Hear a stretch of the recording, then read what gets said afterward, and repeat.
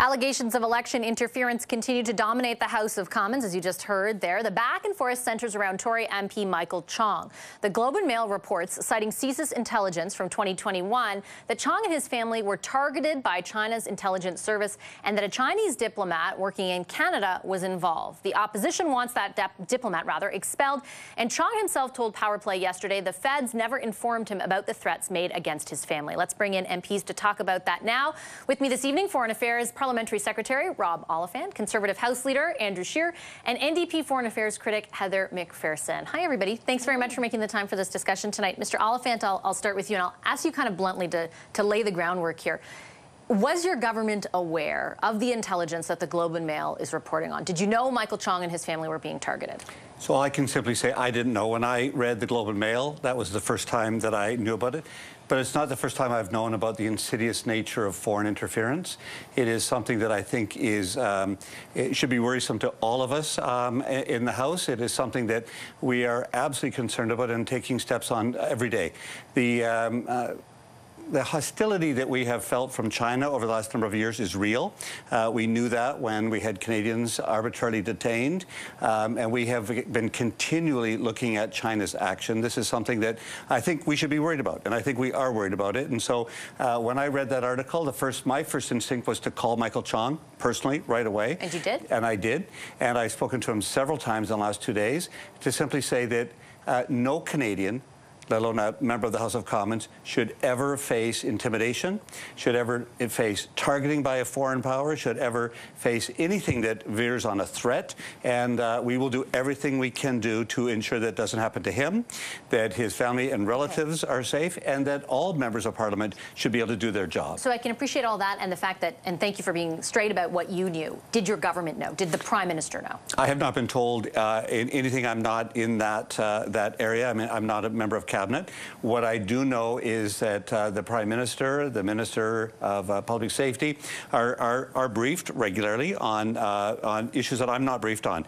But I also know that what you read in the Globe and Mail may not be the same as what is in a briefing on public national security issues. So Why can't the Prime Minister say that? My question, like, I take your point that you're not privy to everything, but maybe the Prime Minister isn't telling you, shouldn't the Prime Minister be telling Canadians, hey, I didn't know that Michael Chong was being targeted. I didn't get that information. If he can't say that in the absence of being able to directly tell Canadians that, isn't it understandable they'd infer the opposite? I think that the issues with public safety and national security are always something that are somewhat kept apart from the broad public conversation.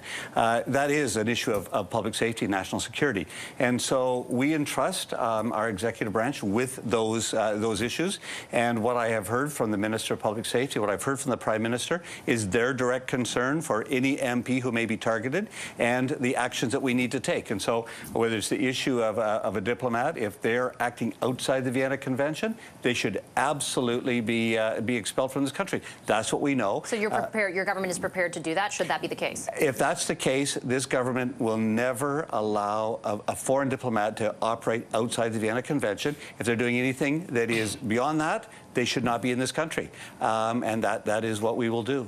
Mr. Scheer, is it not possible, given the fact that the Prime Minister has announced that there will be an investigation, that there will be a probe into these allegations, that the government was not aware of what the intelligence reported on the Globe and Mail is? Well, we have to take Liberals at their word when they tell people that the Prime Minister sees everything and reads everything. That was the Prime Minister's Chief of Staff who told the Parliamentary Committee that that's the case, that he sees these briefings and that he reads them. The Minister of Public Safety also issued a directive to CSIS, instructing CSIS to elevate any of these types of report to the ministerial level where the minister would have seen these reports. The issue here is that we've had a lot of lip service, we've had a lot of platitudes about taking Chinese interference seriously, but the government hasn't acted.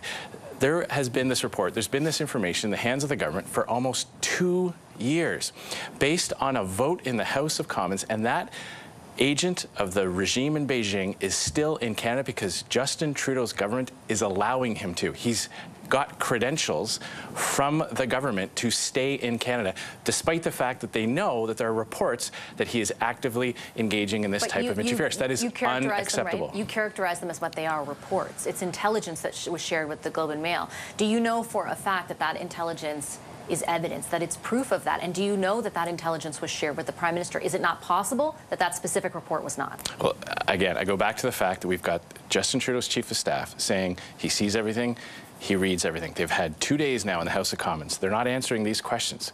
Canadians don't trust a Prime Minister who just will refuse to answer a question as to what he knew and when he knew it. The other thing I would point out is that the Vienna Convention gives the host country the right to expel an official, a diplomat, for any reason. So based on these reports, if it's true, he will be expelled. This individual has been named in a report citing a specific case of harassment, a specific harassment of a member of Parliament's family because of a vote in the House of Commons. We gave the Prime Minister, we gave the Minister multiple chances today to tell Canadians when he knew. He refused to answer. So for 2 years, this has been going on. These reports have existed.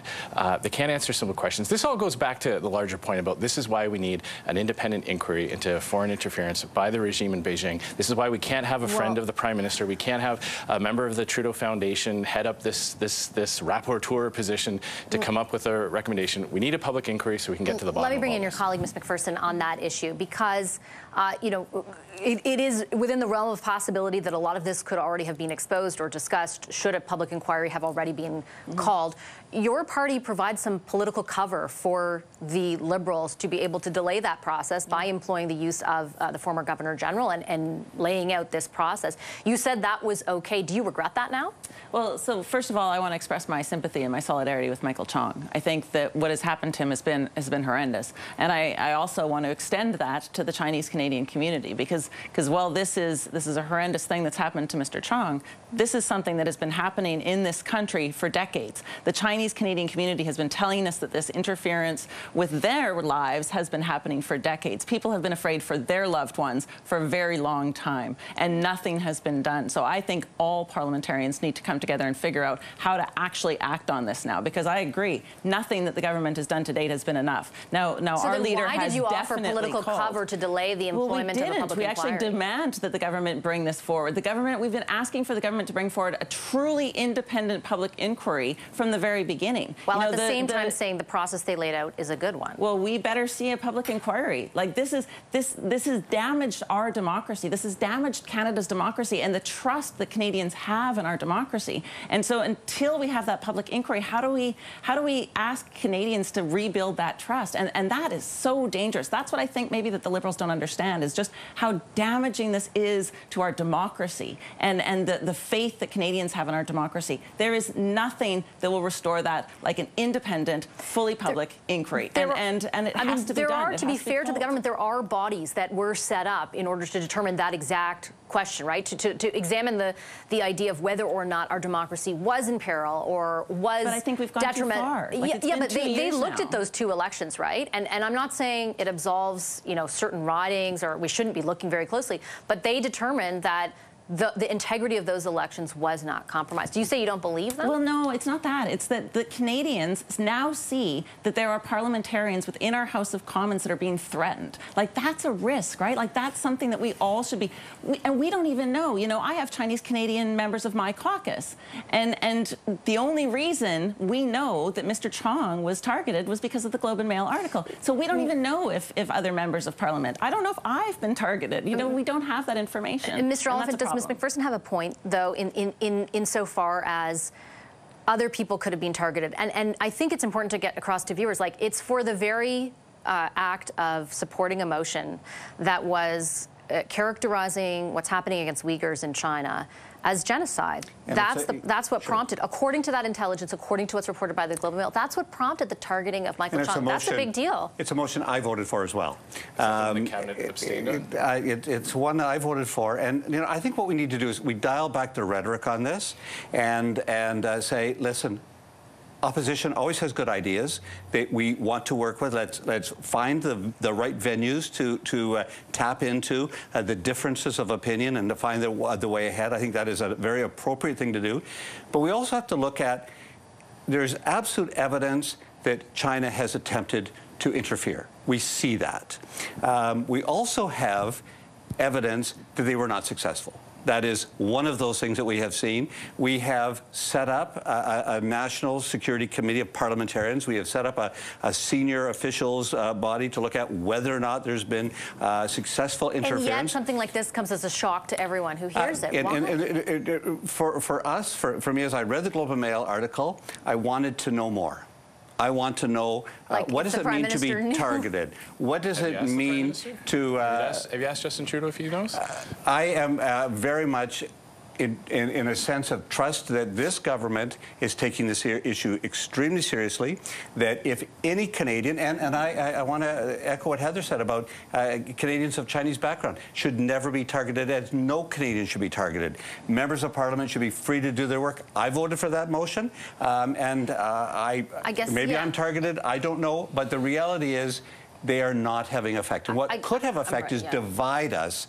What we need right now is to protect democracy, and I think we should all be into that. I think that we share that concern. A really quick final word to each of you, If a Canadian citizen harassed the family of a member of Parliament over a vote in the House of Commons, that Canadian citizen would be charged and if found guilty, put in jail. If there was evidence. But we have evidence. We have multiple reports about Chinese interference, the Beijing regime doing this. The government hasn't expelled a single agent from the Beijing regime. They haven't shut down the police stations that the government of China is operating across the country. They haven't come forward with a registry of foreign agents like our allies have done. They have promised so they pay a lot of lip service. They talk in these platitudes about like working with the opposition and Canadians need to have trust. They've sat on this information for years and have allowed it to continue. This agent in the consul office in Toronto continues to operate in Canada because he has permission to be here from the Trudeau government. Ms. McPherson, last word too. Do you really think the Prime Minister, though, would know about something like this and not do anything about it? Because, I mean, that's basically the inference that you and your colleague are making. Listen, the way we get to the bottom of this is an independent public inquiry. We work together, all parties. This is bigger than any one party. This has to be solved so that Canadians have trust in our democracy. Well, a few weeks from now, May 23rd, apparently, we might find out if that's happening. I'm going to leave the discussion there. Thank you, all three of you, for your time tonight. Rob Oliphant, Andrew Scheer, and Heather McPherson.